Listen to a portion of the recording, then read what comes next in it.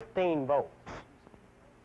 When the power cord is connected to a standard 110-volt AC outlet, however, only the required 15 volts is applied to the electric motor. What is it that accounts for this reduction in voltage? This fluorescent light, too, requires a certain amount of voltage before it will operate. The voltage required in this case, though, is several hundred volts. Just like the train, however, when its power cord is connected to a 110-volt AC outlet, the required several hundred volts is applied to the light. What is it that accounts for this increase in voltage? The answer to both of the questions just posed for you, and also the subject of this lesson, is the transformer. Now, just what is a transformer? Well, basically, we can say it's a device that does just what its name implies. It changes or transforms voltage. If the transformer reduces the voltage, as in the case of the train, it's called a step-down transformer. Whereas if the transformer increases the voltage, as in the case of the fluorescent light, it's called a step-up transformer. The ability of the transformer to transform voltage can be understood best if we first examine an important phenomenon in electricity, the magnetic field. When electric current passes through a wire, an invisible band of magnetic force is set up around the wire.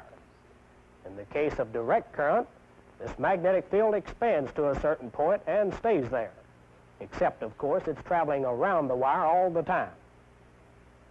For instance, if you were to grasp the wire in your left hand and extend your thumb in the direction the current is traveling, the magnetic field will be circling the wire in the direction of your fingers.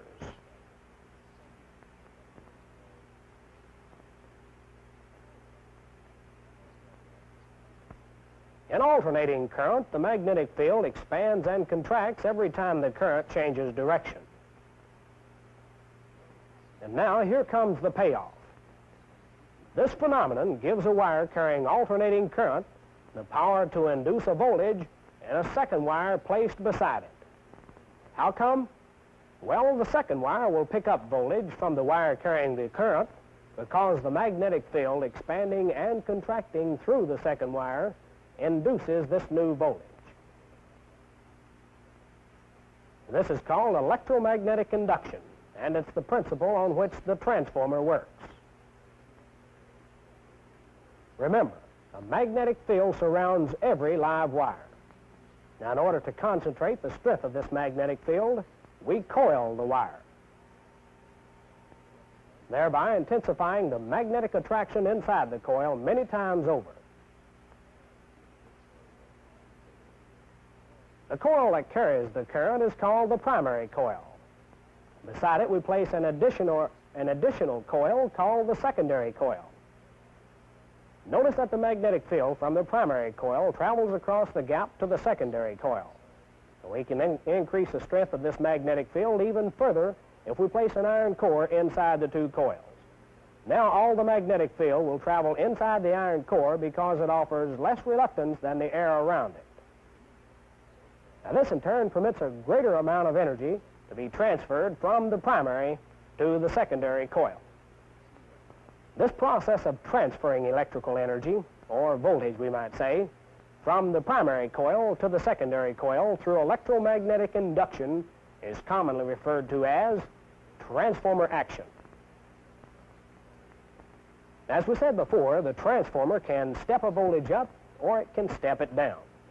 The voltage increase or decrease is determined by the turns ratio of the particular transformer. The turns ratio is the ratio of the number of turns in the primary coil to the number of turns in the secondary coil. For example, if the primary coil has 500 turns and the secondary 1,000 turns, twice the number of the primary, or a ratio of 1 to 2, let's see what happens to the voltage.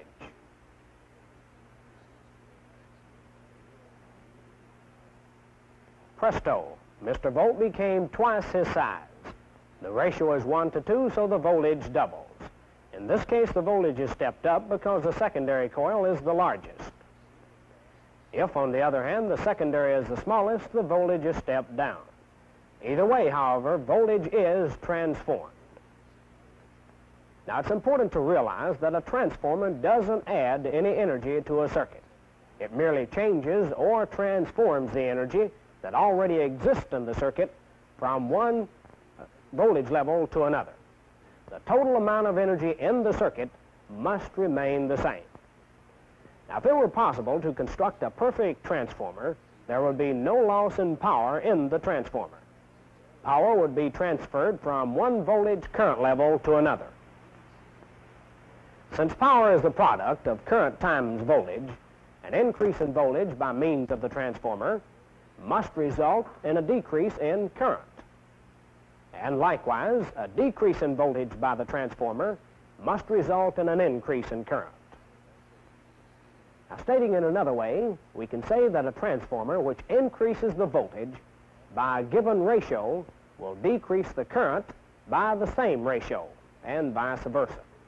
For example, if we apply 10 volts at 10 amperes, or a power of 100 watts to the primary of a step-up transformer, which has a turns ratio of 1 to 10, the voltage in the secondary would be 10 times that of the primary, 100 volts. But the current in the secondary would be 1/10 that of the primary, 1 ampere. The power in the secondary, however, would still be 100 watts. Now, let's suppose the same 10 volts at 10 amperes was applied to the primary of a step-down transformer, one which has a turns ratio of 10 to 1. The power in the primary would again be 100 watts. The voltage induced in the secondary would now be 1/10 that in the primary, 1 volt. The current in the secondary would now be 10 times that in the primary, 100 amperes. The power in the secondary, however, remains at 100 watts. Now, thus far, you've seen that if the secondary of a transformer has more turns than the primary, the voltage is stepped up. Whereas if the secondary has fewer turns, the voltage is stepped down. Now, later you'll see transformers in which the primary and secondary have the same number of turns. Such a transformer has a turns ratio of 1 to 1. Unlike the step-up and step-down transformer, a 1 to 1 transformer neither increases nor decreases voltage. The voltage and current available at its secondary is the same value as that applied to its primary. Now, the transformers we've dealt with thus far were assumed to be ideal transformers. That is, they were considered to be 100% efficient. Such an assumption is quite all right from a theoretical viewpoint. However, from a practical viewpoint, the construction of an ideal transformer is an impossibility. The primary reason for this can be realized by discussing a factor known as the coefficient of coupling. The coefficient of coupling, which is represented by the letter K, is a measure of the degree of coupling between the primary and secondary coils of a transformer. The coefficient is obtained by dividing the number of magnetic lines cutting the secondary coil by the number of magnetic lines actually produced by the primary coil. For example, if the primary of this transformer produced 10,000 magnetic lines, but only 8,000 lines cut the secondary, then the coefficient of coupling would be equal to 0.8. Now, if all of the magnetic lines produced by the primary coil of a transformer were to cut the secondary coil, the coefficient of coupling then would be 1. The coefficient of coupling for an ideal transformer is also 1. However, even with high permeability iron cores, a few of the magnetic lines fail to cut the secondary and are, in effect, lost. Now, this prevents the coefficient of coupling from ever being exactly unity, or 1, in an ideal, or I should say, in a practical transformer. It should be pointed out, however, that a coefficient of coupling of 0.98 is possible between the coils of a well-designed transformer. Now, in general, there are 4 types of transformers. They include power transformers, audio transformers, RF, radio frequency transformers, and finally, auto transformers. Power transformers are used to step up or step down AC voltages occurring at the power frequencies, which you'll recall include 50, 60, and 400 cycles per second. It should be pointed out, however, that a particular power transformer is designed to operate at only one of these frequencies. For example, a power transformer that's designed to operate at 60 cycles per second couldn't be operated at 50 and 400 cycles per second. Now, quite frequently, and especially when dealing with schematics, you'll have to recognize a type of transformer by its schematic symbol. The schematic symbol for the power transformer can usually be identified by there being more than one secondary winding. In this case, there are 2 secondaries. However, other power transformers may have a different number. You'll notice that each secondary has a different number of turns. One of the secondaries has fewer turns than the primary. Therefore, it produces less voltage than that applied to the primary. The other secondary, though, has more turns and thus produces more voltage. Now, you'll also notice that the power transformer is constructed with an iron core. Now, unlike a power transformer, which is designed to operate at a specific frequency, the audio transformer is designed to operate over the entire range of audio frequencies, which is generally considered to be from 20 to 20,000 cycles per second. The schematic symbol for the audio transformer resembles that of the power transformer. The audio transformer, however, usually has only one secondary winding. Like the power transformer, the audio transformer, too, is usually constructed with an iron core. Well, at frequencies above 20,000 cycles per second, the RF transformer comes into use. At these frequencies, hysteresis and eddy current losses in an iron core become so great they have to be prevented. Therefore, RF transformers generally have an air core. The schematic symbol for an RF transformer, then, is easily identified by there being no vertical lines between the primary and the secondary coils. Now, a special type of transformer which uses only one winding for both the primary and the secondary coils is the auto transformer. In addition, an auto transformer can be used either as a step-up or as a step-down transformer. When used as a step-up transformer, all of the primary winding is part of the secondary winding. Here you see that the winding has a total of 1,000 turns. 600 of these turns serve as the primary, while the entire 1,000 turns serve as the secondary. Now, when an auto transformer is used as a step-down transformer, all of the secondary winding is part of the primary winding. Here we see now that the entire 1,000 turns are serving as the primary, while only 600 are serving as the secondary. Now, auto transformers are sometimes constructed with a sliding contact, as we see here. When a control is varied on the transformer case, the secondary voltage can be varied from the maximum voltage induced in the winding down to 0 volts. As you can see, this type of transformer is called a variable auto transformer. However, it's probably most commonly known as a variac. Now, auto transformers are normally used in power circuits. However, they may be used for audio or RF use. That is, designed for audio or RF use. The symbol for an auto transformer used in a power or an audio circuit will indicate an iron core. The symbol for an auto transformer used in an RF circuit will be the same, except it will not indicate an iron core. Now, even though we showed you definite symbols for each of the types of transformers, you may find occasions when they'll differ. However, in these cases, you can readily tell the type of transformer simply by noticing where it's being used in the circuit. For example, if a power transformer is being used in a power supply, or if a transformer is being used in a power supply, then you can rest assured it's a power transformer. Now, earlier we showed you, or you learned, that the turns ratio of a transformer determines whether the voltage is stepped up or stepped down, and by what amount. There will be times when you're troubleshooting electronic equipment, however, that the turns ratio of a particular transformer won't be given. Thus, you'll have to determine whether the transformer is a step-up or step-down transformer by other means.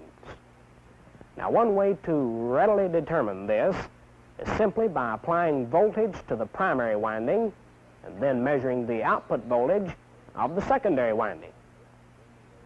Now, over here, I have a transformer demonstrator. As you can see, it's composed of an iron core and two windings.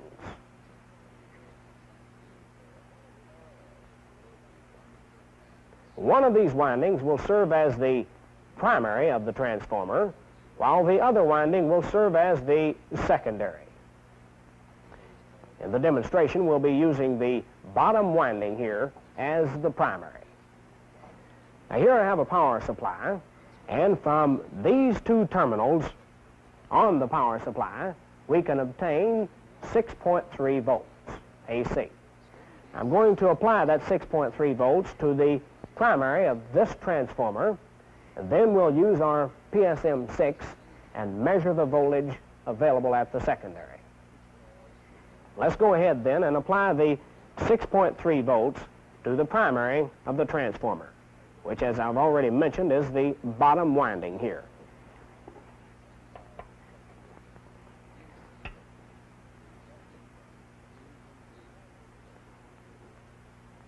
Now, if we'll turn the power switch on, we have 6.3 volts applied to the primary of the transformer. Now, the PSM6 has already been set up to measure AC voltage on the 50-volt range. So, let's go ahead then and see how much voltage is available at the secondary. If we'll take a look at the AC scale now, and it'll be the middle row of numbers, you can see it indicates 11 volts are available at the secondary. Now, since this is greater than the 6.3 volts applied to the primary, this then readily tells us that this transformer is a step-up transformer. Now, if the transformer in question was a step-down transformer, then it's obvious that just the opposite would be true. The voltage measured across the secondary would be less than the voltage applied to the primary. Now, another way you can determine whether a transformer is a step-up or a step-down transformer is by means of resistance readings. Since a transformer winding is a continuous piece of wire, it should have a definite amount of resistance. And the more turns the winding has, the greater the resistance will be. Therefore, by comparing the resistance readings of the various windings, we can determine the turns ratio of the transformer, and thus whether the transformer is one which steps the voltage up or steps it down. Well, let's measure the resistance of the windings in our transformer we're using here and see if this holds true.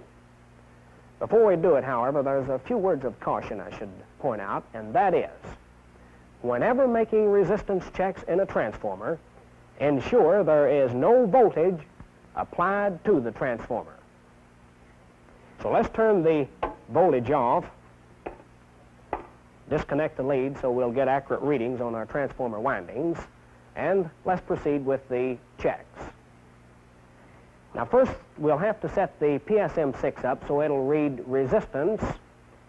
We'll place the function switch in the ohms position, and we'll place the range switch in the ohms times 1 position, since we're dealing with a relatively small amount of resistance here. And now, so we'll get an accurate reading, let's zero the meter.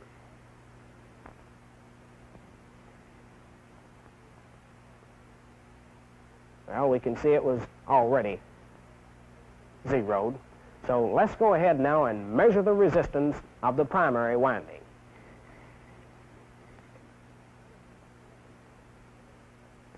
All right, if we'll take a look at the meter now, we'll see that the primary winding has about 10 ohms of resistance. All right, let's go on over to the secondary winding and see how much resistance it has. Remember now, we're on the ohms times 1 scale, and this time we can see the PSM6 indicates about 20 ohms of resistance for the secondary. Now this indicates then that there's twice as many turns in the secondary as there is in the primary. So the turns ratio is 1 to 2, thus the transformer is indeed a step-up transformer. And a step-up transformer, then, the resistance of the secondary is higher than the resistance of the primary. So, for a step-down transformer, just the opposite would be true. The resistance of the primary is higher than the resistance of the secondary.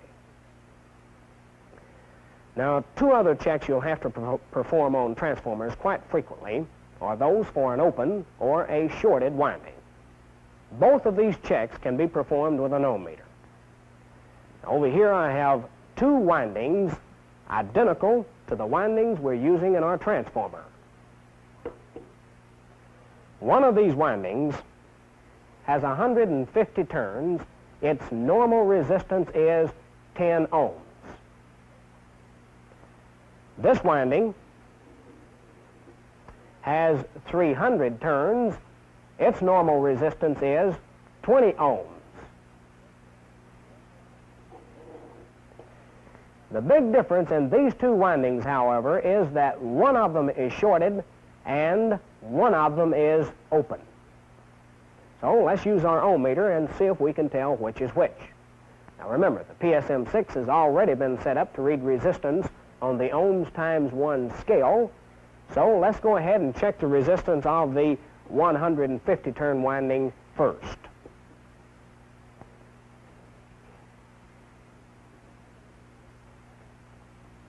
If we'll take a look at the meter now, we'll see that it reads infinity. Well, since a PSM6 always reads infinity for an open, this then indicates that the 150 turns winding, the one I'm now measuring, must be the open winding. We see then that an open transformer winding, primary or secondary, is indicated by a reading of infinity on an ohm meter. Now that brings us to the 300 turns windings. And since the 150 turns winding was open, then the 300 turns winding must be shorted. But let's go ahead and check it and see what indication we get.